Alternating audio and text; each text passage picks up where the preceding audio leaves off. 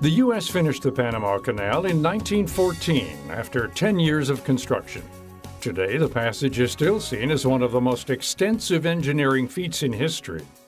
The 51-mile-long waterway connects the Atlantic Ocean with the Pacific Ocean, forming a vital corridor for transcontinental travel. Before the construction of the Panama Canal, to get from the East Coast of the United States to the West Coast, one either had to sail all the way around the tip of South America, which was an incredibly long and arduous journey, or people would cross over, particularly at the isthmus. And what many people don't realize is that the Isthmus of Panama, almost the exact route of the Panama Canal today, had long been a major transshipment and crossing point all the way back to the Spanish Empire. That's Paul Sutter, a professor of environmental history at the University of Colorado Boulder. His current work focuses on the environmental and public health implications behind the U.S. construction of the Panama Canal. Sutter says that the U.S. had multiple motives in ensuring its creation. People had long been trying to get from east to west across the isthmus, but it was an arduous journey. And to have the capacity to move ships through the isthmus was going to reduce that journey really substantially. And it particularly sort of became poignant for Americans during the Spanish-American War when a ship called the USS Oregon, it was just very difficult for it to get back and forth to get from, the Philippines to the Caribbean or vice versa. And so that was really when the U.S. sort of, from a military standpoint, felt the need to get this canal completed. But it was also always going to be a major commercial project, a public works project that was going to aid in and speed up and increase commerce. To the U.S., the Panama Canal symbolized a new era of transcontinental travel, business, and westward exploration. The man-made passage opened up new shipping paths for goods and allowed for greater global economic power. However, the United States wasn't the only one to hold this idyllic vision. Unknown to some, France was actually the first country to tackle the build-out of the Panama Canal in 1880, but a series of bad judgments ultimately led the European country to abandon ship. The French had made the bad decision to try to build a sea-level canal in Panama, which was going to involve a huge amount of excavation. The second was that they relied upon private financing, and as the progress of the canal was not what financial backers hoped it would be, panic ensued, and the financial backing of the canal was increasingly undermined.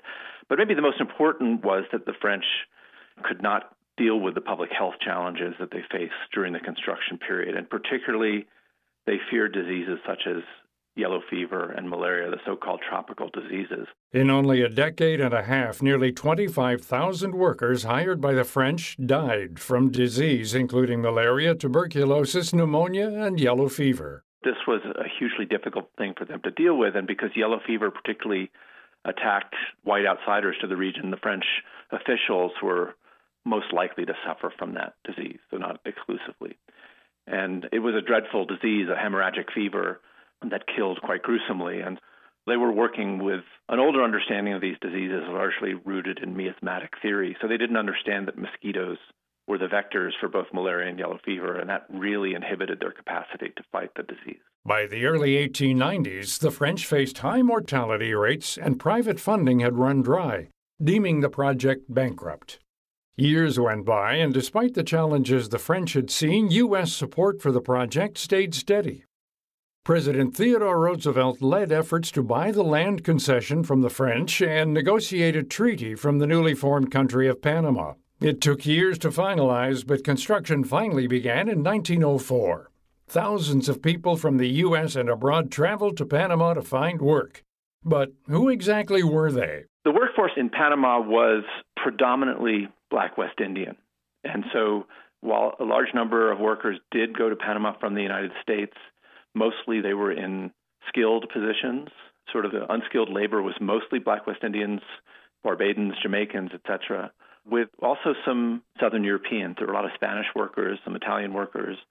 And so the labor system in the Panama Canal was an interesting one. It was a dual labor system that was defined largely by the currency in which people were paid, whether they got gold or silver. And so there were gold and silver rolls in the canal. American workers got paid in gold and got paid more, and non-American workers got paid in silver and got paid less. And initially, this was a system that we might call a national origin system. It was rooted in where the workers came from. While not seen as a fair labor hierarchy in this day and age, still, thousands flooded in to help construct the lock canal system.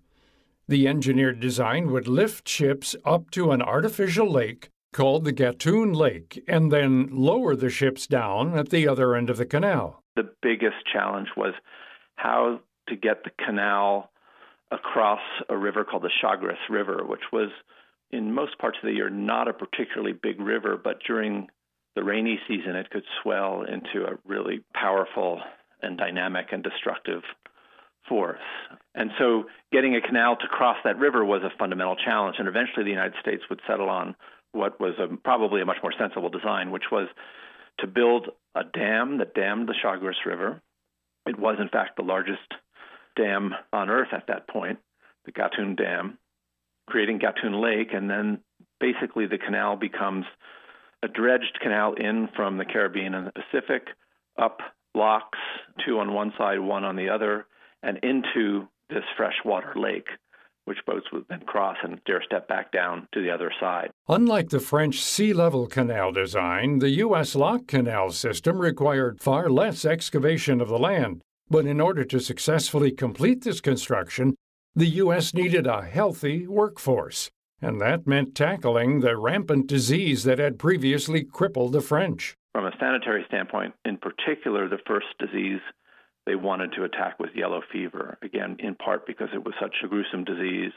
Now, the United States was lucky they entered this construction period in the early 20th century as the beneficiaries of two really important discoveries. One made by Ronald Ross and other Italian scientists, that mosquitoes of the genus Anopheles were the ones that spread malaria. And so that gave them a way of targeting the mosquito in dealing with malaria. And then the Reed Commission in Cuba at the end of the Spanish-American-Cuban War figured out what a Cuban physician, Carlos Finlay, had long suspected, that the Aedes aegypti mosquito was the vector for yellow fever.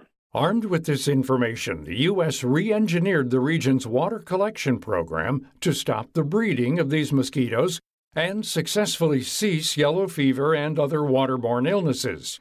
The system also ended up providing tap water to local citizens. While the U.S. succeeded in ending the spread of some diseases, Sutter says still at least, if not more, than 6,000 workers died during the 10-year period. During those years, the biggest killers were actually tuberculosis and pneumonia. But because the Americans didn't necessarily see these as tropical diseases, as threats to white Americans moving into a place like Panama, they were fairly slow to address these concerns. And for the most part, these were diseases of crowding and living conditions. Sutter says that while history celebrates the creation of the Panama Canal, it's also important to note the negative implications that come with completely altering a landscape and the ecosystems within it. What I'm finding in Panama is that while the Americans really conceptualized diseases like malaria and yellow fever as tropical and thus as products of this particular environment, in fact, largely for reasons of where and how mosquitoes that spread yellow fever and malaria bred, most of the problem was environmental disturbance, that in fact it was conditions created by the construction of the canal that greatly exacerbated the prevalence of these diseases. And so while Americans celebrated their conquest as one of tropical nature, in fact, what they were really doing from a public health standpoint was coming to control a set of conditions of their own making, largely for, again, the benefit of American workers in particular. To learn more about this topic and our guest Paul Sutter, visit viewpointsradio.org. For behind the scenes, follow us on Instagram and Twitter @ViewpointsRadio, and subscribe and listen to our show anytime wherever you listen to podcasts. This segment is written and produced by Amira Zaveri. I'm Gary Price.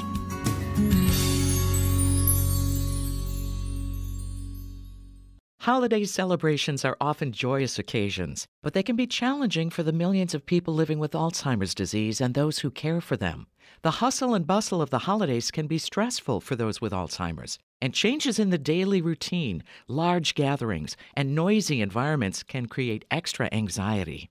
Monica Marino, Senior Director of Care and Support at the Alzheimer's Association, has some tips to make the holidays enjoyable. First, plan ahead.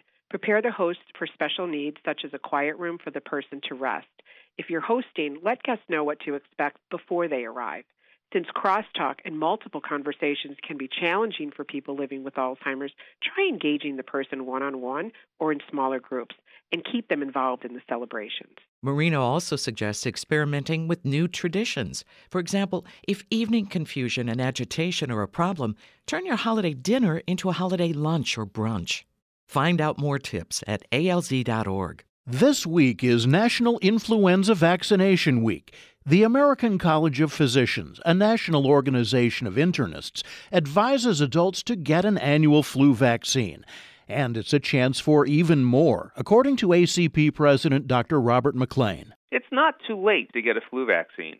It's also the perfect time to discuss with your internist other recommended adult immunizations that you might need. Vaccines are safe, effective, and help prevent illness, hospitalization, and even death, especially among adults with chronic conditions. Adults need vaccines too, so take the opportunity to protect yourself against the flu and find out if you need vaccinations or boosters to protect against pneumococcal pneumonia, shingles, tetanus, and other diseases.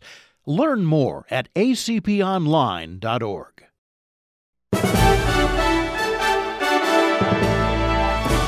And that's Viewpoints for this week. Viewpoints is a production of MediaTrax Communications. Follow us on Twitter, Facebook, and Instagram to learn more about upcoming shows. And find a library of past programs on Apple Podcasts, Google Play, and Spotify. Plus, you'll always find previous segments and more information about our guests at viewpointsradio.org. Join us again next week for another edition of Viewpoints. Coming up on Viewpoints. Top Dog Foundation is setting a whole new example on how to treat senior dogs, how to value senior life. One organization's efforts to save older dogs and help pet owners plan ahead. Then, I would hope he would still be alive, What happens when the bully you wished would go away actually did? I'm Marty Peterson. And I'm Gary Price. These stories in depth on your public affairs magazine, Viewpoints.